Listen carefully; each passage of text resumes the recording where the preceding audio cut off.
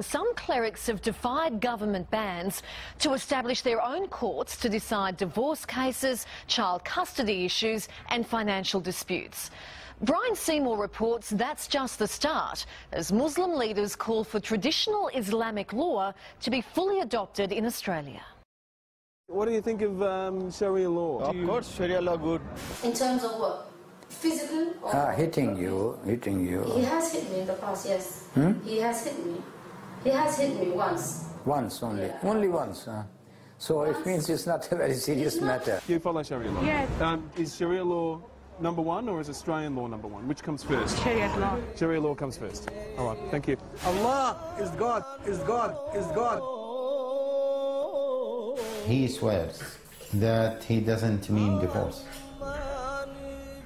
So if he swears that he doesn't mean divorce, so it is not a divorce. Which one comes first? For me as a Muslim, Sharia law comes first.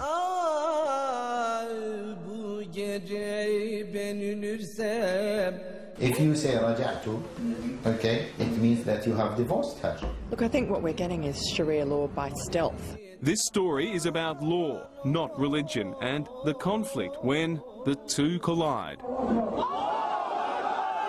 Sharia law is being practiced across Australia. In every capital city, sheikhs are dispensing Islamic justice.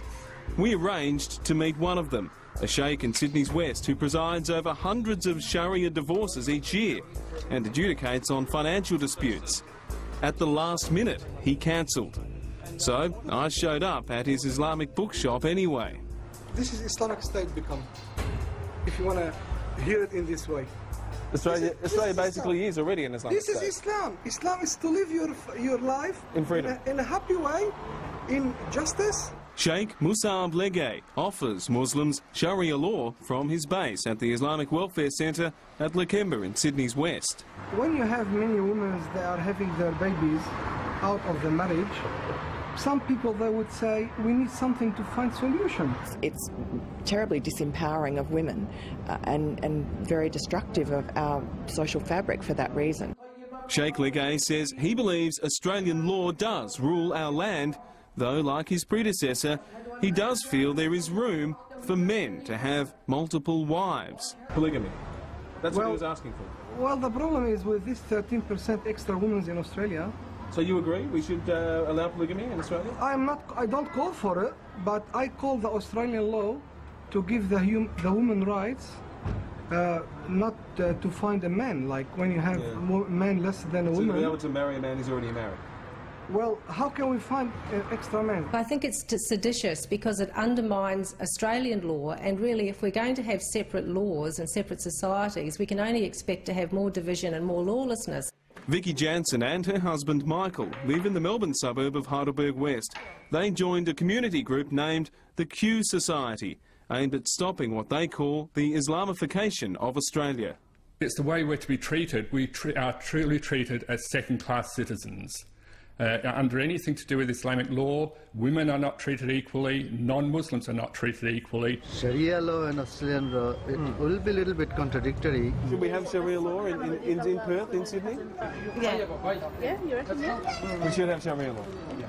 That's the issue causing concern and division. Can Sharia law coexist with Australian law so that we still have one law for all? And can we guarantee that Sharia law will not affect non-Muslims? Well, the answer appears to be probably not. There doesn't seem to be a diet Sharia or a Sharia light version over the long term. At least that's the experience overseas. I swear by Allah that I did not mean and intend. In Britain, Islamic courts like this one have operated for nearly 4 years under the Arbitration Act. Their rulings are legally binding. I swear by Allah. I swear by Allah. The anger of Allah will come upon me if I am lying. And the anger will come upon me of Allah. If I am lying. A recent report found women's rights are being trampled in these courts. Under Sharia law, a woman's testimony is worth half a man's. A daughter can only inherit half as much as a son. Guardianship of children automatically goes to the father at a preset age. Men can summarily divorce their wife. Women must fight for a divorce, even if her husband is abusive.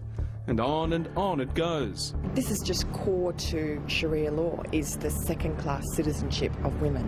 Women are lesser human beings, and so that is essentially my problem with it, and I think that should scare every Australian. News Limited columnist Miranda Devine queries whether we can adopt only some aspects of Sharia law and then stop. Sharia by stealth is really the way it's happening at the moment, and already you have, Islamic finance starting. There's talk of changing our tax laws.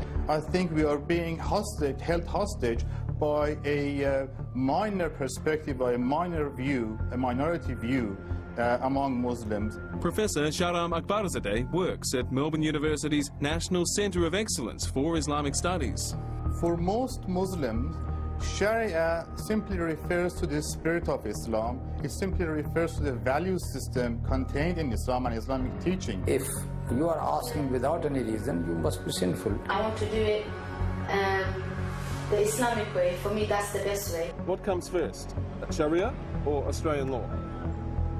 The Sharia is by God. By God? Yeah. That comes first? Of course. Brian Seymour reporting. We'd like to hear from you on this issue. Should Muslims in Australia be ruled by Islamic Sharia law? If you think they should, vote yes on 1902 558 770, or you can vote no by phoning 1902 558 771. Lines close at midnight tonight. You can also vote on our website. That's yahoo7.com.au/today tonight. Now to America's